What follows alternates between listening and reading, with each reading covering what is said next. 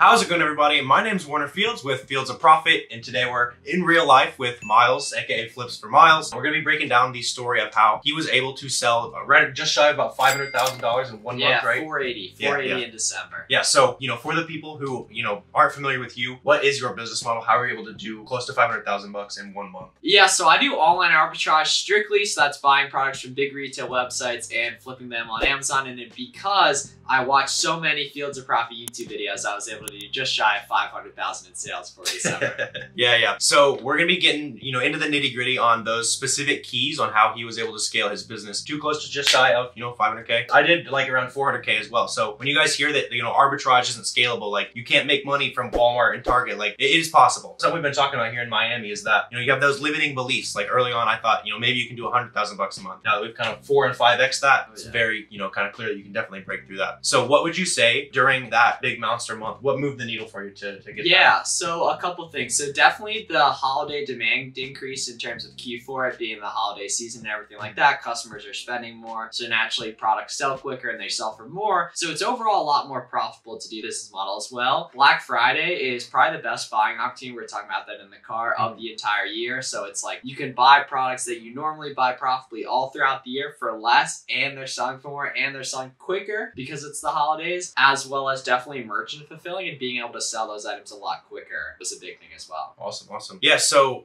getting into doing that little bit of that merch fulfillment versus FBA. If you're not familiar with that, merch fulfillment, we're shipping it direct to customers, so you get to that speed, right? FBA, Amazon does it all for you, but it takes a while. So for that Black Friday inventory, you're buying that, you're able to rip it out kind of immediately. So what for you makes that decision-making process where this is something I'm gonna merchant fulfill, this is something I'm gonna FBA? Yeah, so there's kind of the tangible in that there's certain products that you can't FBM. Just by looking at the buy box statistics, considering looking at the competitive sellers, seeing if there's other FBM people that you think are getting sales, looking if FBM sellers are getting the buy box, the keep all offers tab as well. And then there's the kind of intangible of like, okay, how easy is it actually to ship this item? Is it something that's going to be a pain? That maybe it is pretty expensive to do that individual shipping, or is it a product where I can sell 500 of them in the month and potentially really easily ship 100 of them in an hour if I had to? So there's the tangible in that, okay, can I actually sell this FBM? Like the intangible is like, okay, is it realistic to be able to fulfill this at scale? Because that's the beauty of Amazon FBA, is that you're sending those products in bulk to Amazon's warehouses as opposed to individually fulfilling them like you would normally on eBay. Exactly, yeah. So for that guy or girl, they're hearing like 500K, 400K, like I'm trying to make my first 1,000 bucks in sales. Like that's probably why you're watching this video, right? And so for that person,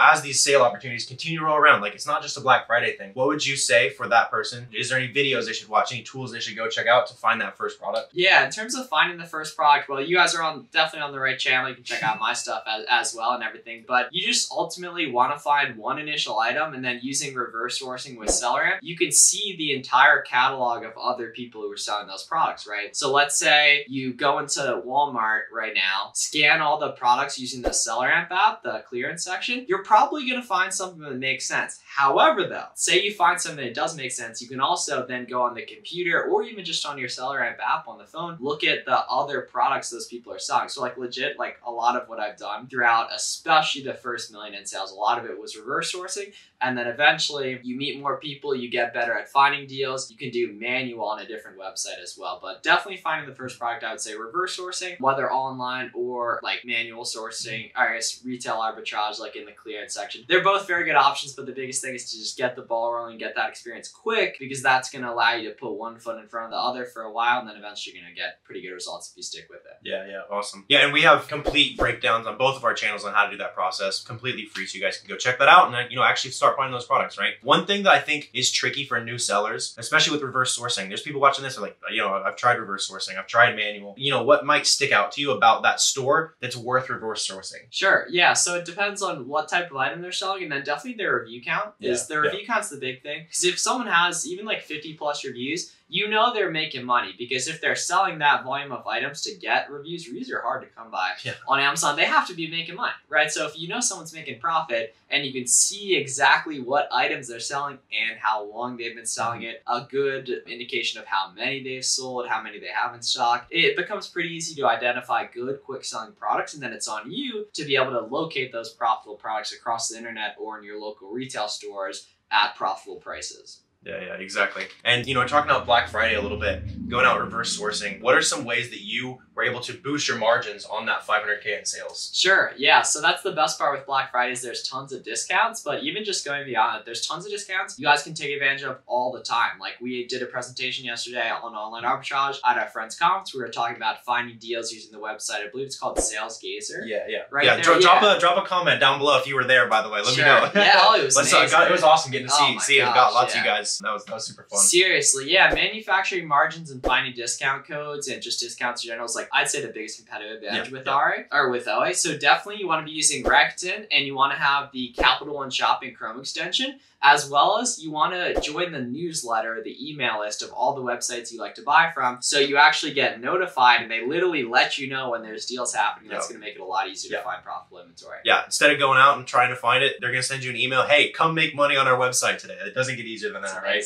Yeah. So, you know, we're kind of breaking it down a little bit, maybe wrapping up the video for that guy or girl. They're trying to make their first sale. They've got $1,000 in sales. What should they go do this hour to kind of take action? Yeah. So it depends really when you're watching, but like it's just getting reps in, I would say. You know what I mean? Like the commonality between everyone we know that's successful is they've done a ton of work basically with it. So you got Keepa, you got SellerAmp. You're in the right place watching these videos. Just get the reps in on your own and start talking to other people that are doing it as well. I assume link down below we'll have the free Discord link. Start talking to some other sellers because there's a very good chance if you're doing this on your own, you probably don't know anyone else in real life or just that you can go talk to and bounce ideas off of that has any idea about the stuff or even that just believes in it in general. So I really, really believe in talking to other sellers, networking, doing what you can to build some great relationships because everything I've gotten that's been successful in my life has come as a result of other people trusting me, other people believing in me, and me believing and trusting in other people. Yeah, that's awesome. And one thing I'll leave you guys with as well is you are going to suck for your first month, maybe your first 2 months, right? You got to embrace it. Like if this business, you could go in and immediately everything clicks in a week, probably wouldn't be a very good business, right? So embrace the suck, like hop in, get those reps in like Miles is talking about, and it really will click. You know, I see it all in the comments all the time. I spent 2 hours sourcing. I didn't find anything. I spent 30 minutes sourcing. I didn't find anything. You got to spend 5 hours, 10 hours. Like that initial learning curve is steep. Like we're not going to be here and they're not going to be the guys to sit here and tell you it's easy, but it's definitely worth it. So if you guys did get value out of today's video, be sure to go check out Miles' channel. You can also hit that subscribe button down below if we added some value to your business, add some value back to mine. If you guys have any comments, feel free to drop questions, anything like that down below as well. Always happy to answer those. But I really appreciate you guys watching. I will see you next time.